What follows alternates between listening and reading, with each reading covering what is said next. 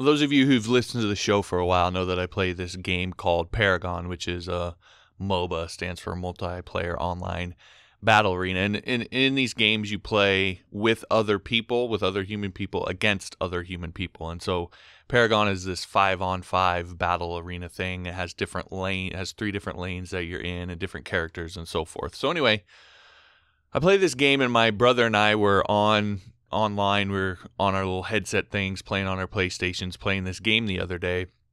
And we were playing this one game, and we were playing with these 2 guys, and we were actually doing okay in this game until all of a sudden these guys started getting annoyed and didn't think that we were doing what they thought we should do and started complaining and just getting really belligerent in the chat, because you have this little chat thing that you can talk to each other on.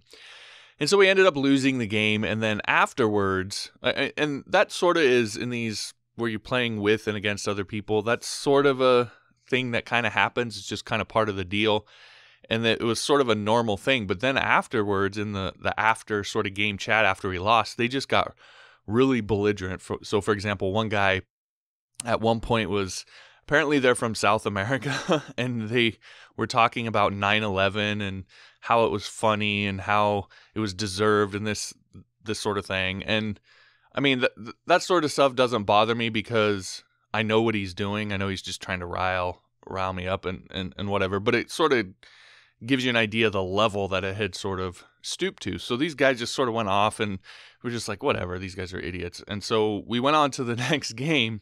Well, it was sort of one of these instant karma situations, because that very next game, it so happened that those 2 guys were now on the other team playing against my brother and I came down my lane, which happened to be a 1-on-1 lane, and one of those guys was in my lane basically against me 1-on-1, and it was the one that had been sort of the most belligerent in the after game chat. And so here I was now in this game with this sort of instant karma situation where this person who had been talking all this smack, I was now basically going against him 1-on-1. And so I know may sound a little silly, but I want to talk about that and how it's sort of a microcosm or an illustration of a larger sort of phenomenon that I've experienced in my life, and how it relates to your web development career and how you can use all of that to help you generate extreme amounts of focus and motivation to help you grind through the tougher things that you are going to have to do in this career, whether it's from learning how to code and the stuff you got to get through there, or some of the fear that you might experience in getting your first clients or applying for your first job, projects that are really tough, and so forth. You can kind of go back to this well again and again and again and use it to remind you of sort of the mission you're on in life, and again, allow you to have extreme focus and clarity and be able to grind through those tough times. So I want to share all of that with you in this episode. Hey there, John Morris here, johnmorrisonline.com. Welcome back to another episode of The John Morris Show. So as the title suggests, and as I've alluded to, we're going to be talking about this idea of revenge and how you can use that in your career to generate extreme amounts of focus and motivation and be able to really chase hard after the things that you want in life. And it's a long-term sort of focus and a long-term motivation. It's not this fleeting stuff. This is something that you can really use again and again and again. So that's what we're going to do in this episode. Of course, before I do that, I do want to encourage you to head on over to store.johnmorrisonline.com and get the coding training you need. You'll find all my courses over there, including my PHP course, my object-oriented programming course, my login script, my Upwork 101, my Spammer's Guide to Get More Clients, which shows you sort of a guerrilla marketing method for getting traffic and getting clients. Again, all that's over at store.johnmorrisonline.com, including the Skillshare links, the Udemy links if you want to take the courses on those sites. And as a regular listener of the show, you can get 20% off anything at the store using the coupon code JMO. Again, that's store.johnmorrisonline.com. I'd greatly appreciate that. All right, with that out of the way, let's go ahead and dive into this. So, again, some of you who've listened to the show for a while know that growing up, I grew up in a household that was, I would say probably, I would go so far as use the word extremely poor. We were in a pretty bad situation, and it was a result of a car wreck that my dad was in, and what happened to him after that and so forth. But I grew up in sort of a unique situation because my family was very poor, but we also happened to live in an area. My family was Catholic, and we lived in an area where the local Catholic school happened to be the only one in a pretty large radius.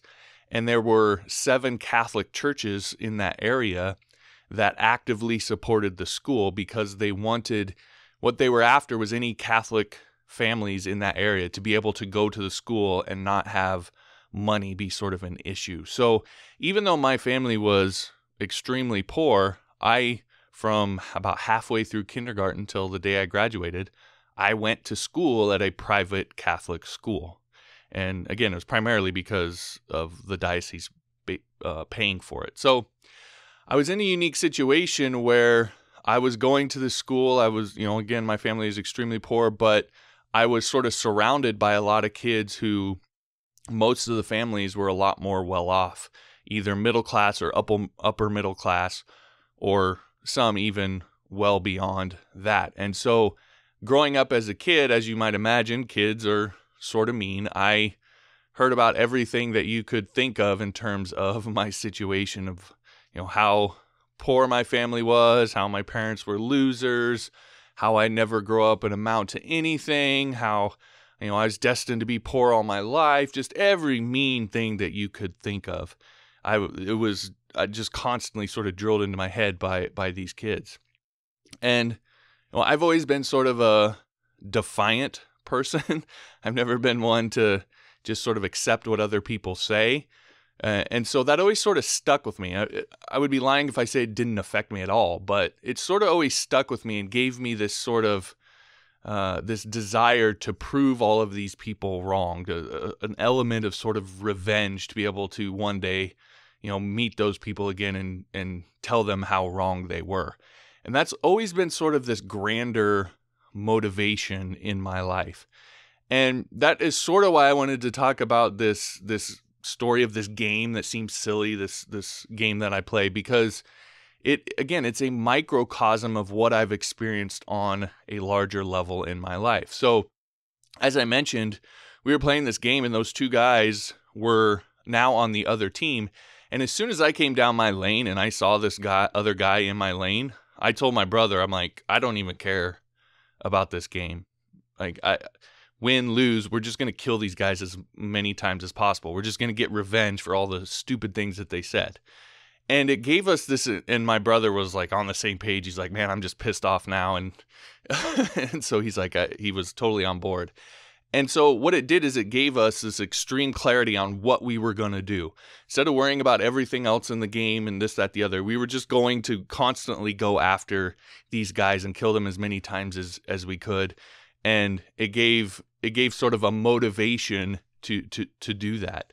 And ended up that we killed, like, the guy that was in my lane, I think, 0-6. And we just killed him over and over and over. The other guy, I think, ended up like 4-6. And every time we saw him, we would just kill him. And turned out that because we killed these 2 guys so much, it benefited the rest of our team. And we ended up destroying the other team in the game. I mean, we just annihilated. I think we won in like 20 minutes. And so we sort of got our revenge. And again, that's sort of a microcosm of the effect that revenge can have if used properly. Because as I mentioned, in my life, that's been something that's always sort of stuck with me. I can still remember vividly those moments when people said things to me when I was a kid and how it made me feel and my desire to prove that wrong. That's a almost limitless source of energy that you can tap into, and you can tap into it to remind you when you're starting to feel disillusioned, when you're starting to feel a little bit lost or unsure or just down, unmotivated, etc., to remind you what your grander mission in life is and what you're pushing towards. And it can give you extreme clarity and extreme motivation to sort of pick yourself back up and get back on the horse and get back after it, because you have this mission in life to prove these people wrong. So the point I want to make is that revenge is, a lot of people shy away from the idea of revenge and say it's just this inherently evil thing that we should totally avoid and try to rid from ourselves and so forth.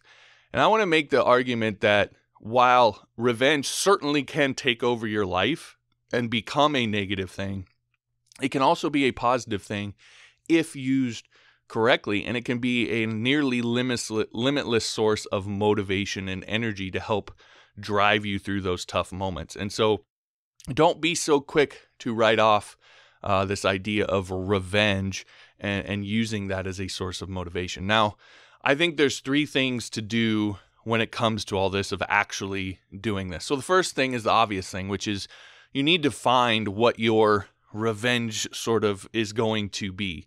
And it doesn't have to be this like super negative thing. I mean, mine isn't that I want to get revenge on all these kids and, go do something, off the rails to them or something like that. I just want to prove them wrong.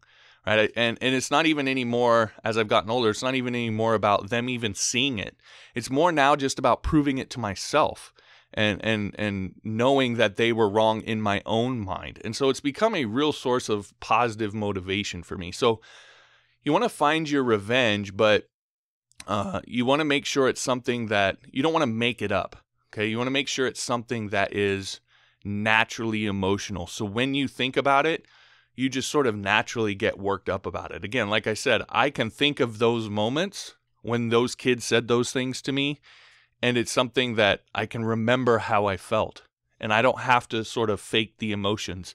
They're just there naturally. So you want to find what that is for you and sort of latch onto that a little bit. The second thing may sound a little weird, but it actually is important, and that is have some sort of daily ritual to remind you of what your larger mission in life is and to help you on a daily basis to get focused. So I won't lay out the contents of the email. You can sort of figure that out for yourself. And I think it's important that you write something that has an impact for you, and you're the best one to know what that'll be. But what I do is in Google Inbox, they have, you can snooze emails. So what I did was a while back, I wrote an email and I sent it to myself, and it has some text that sort of reminds me of what my focus and my mission in life is. And then every day, I snooze that email for 8 a.m. every day. And so what happens is the email pops up in my email inbox. I go through it, I read it. It's a part of my sort of daily ritual starting off each morning. It sort of reminds me and gets me in a motivated, focused state. And then I snooze it again for 8 a.m. the next day. And I just do that every sort of day. And it's become sort of a ritual for me. And again, it reminds me of what my long-term focus is, what my motivation is, why I'm here doing what I'm doing. It sort of gets me in the right mindset to tackle the day. That's really important because it can be easy to lose sight of that long-term mission if you're not constantly reminding yourself of it. So some sort of daily, you don't have to do exactly that, but just some sort of daily ritual to remind yourself of what it is that you're doing with your life, why you're here. Just really focus on that deeper why, because that's where the motivation really comes from.